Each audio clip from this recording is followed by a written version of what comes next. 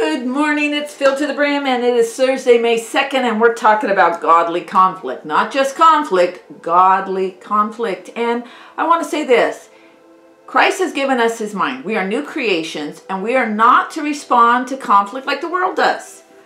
We have the Holy Spirit dwelling in us, and we are Christ's followers, and we are to honor him. And yet conflict happens because we are different than one another.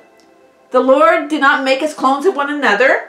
We being many are one body. We having diversity, and many times conflict can come from the diversity, the differences of backgrounds, which when we read Acts 15, which is our foundational scripture, that's where the conflict's coming from. Is there is a difference in background because the Gentiles are now being saved and they're from a different culture. Or the new thing. There's something new that's happening.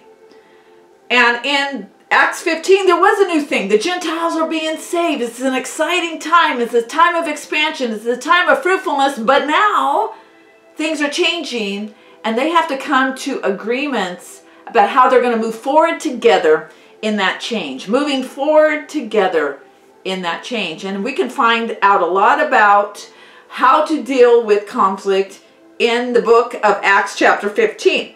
And that's why we're going to take 2 weeks on this. But let's read the foundational scripture. Acts 15, 1 through 6. Certain people came down from Judea to Antioch, and they were teaching the believers, unless you are circumcised according to the custom taught by Moses, you cannot be saved. This brought Paul and Barnabas into sharp dispute and debate with them. So Paul and Barnabas were appointed along with some other believers to go up to Jerusalem to see the apostles and elders about this question. The church sent them on their way, and as they traveled through Phoenicia and Samaria, they told how the Gentiles had been converted. This news made all the believers very glad. When they came to Jerusalem, they were welcomed by the church and apostles and elders, to whom they reported everything God had done through them. Then some of the believers who belonged to the party of the Pharisees stood up and said, "The Gentiles must be circumcised and required to keep the law of Moses." The apostles and elders met to consider this question. I've kind of landed in the last couple days on gathering together to talk about the conflict, to come to resolution. That's what they did. And when I mean gathering together, having eye to eye, face to face, looking at the body language. And that's so important. We have to be people who move towards one another. Let me just stop and talk about what Jesus said when he was on earth about conflict. It's because he teaches about, in the same way, gathering together, or he says it this way, going to that person. Matthew 5, 23 through 24, this is what Jesus says.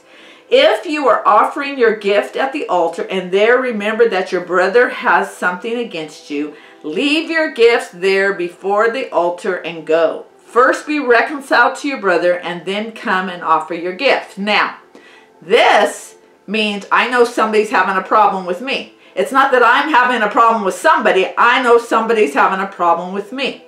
So I have to take the initiative and make things right. Even if I'm the one that maybe I don't think I should have been offensive, but I know my brother or sister have been offended by me.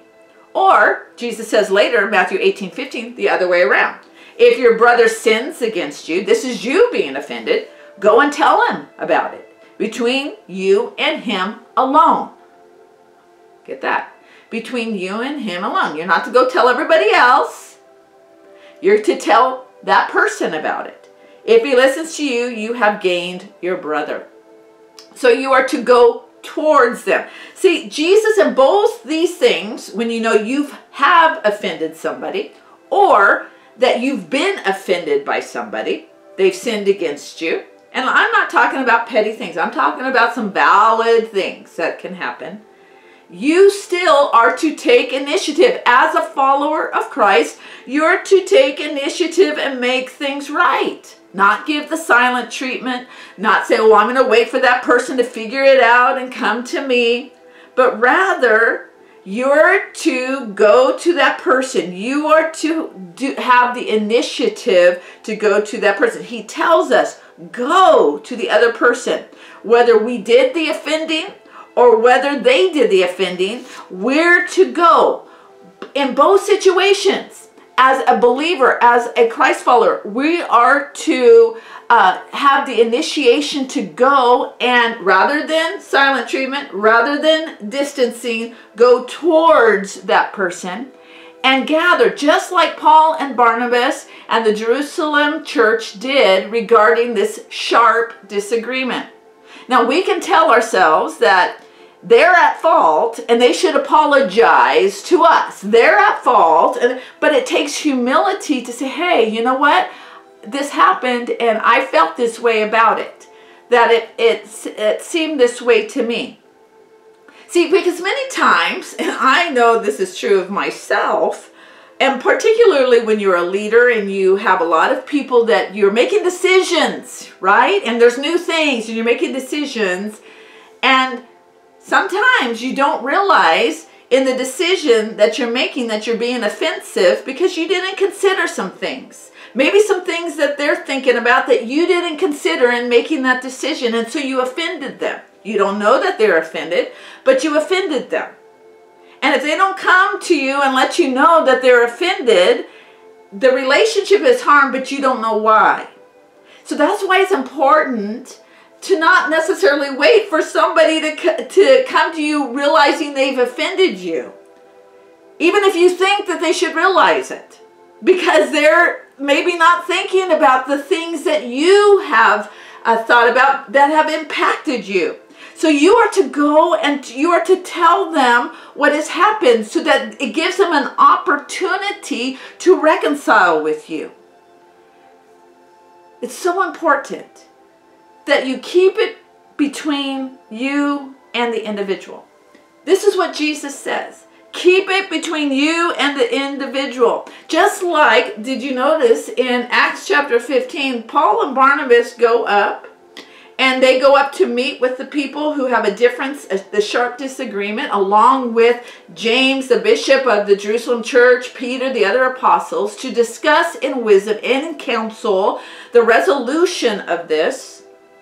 In the same way, we are not to drag everybody into this when we have been offended or where there's a sharp disagreement. And particularly in this scripture with Jesus, he's saying, listen, do not bring other people into this unless you have first gone to that individual. He's very clear on this.